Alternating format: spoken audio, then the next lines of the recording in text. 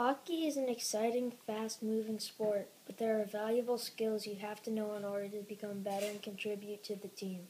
One of these critical tactics is how to successfully win a face-off. First, in order to win face-offs in the game of hockey, your teammates will have to know your plan.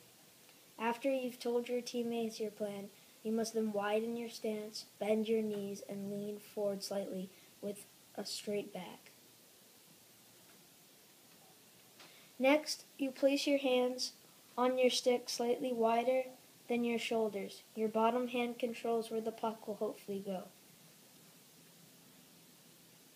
Once you are finally set up in a proper position, your eyes must then be glued to the puck in the referee's hand, awaiting the drop. Finally, you must make contact with the puck before your opposing centerman does, or take out his body. Now that you know how to take a face-off, you can earn your team an extra turn to score or have a possession of the puck if you perfect this critical piece of the sport. That's all. Thanks for listening. Now you know how to win face-offs.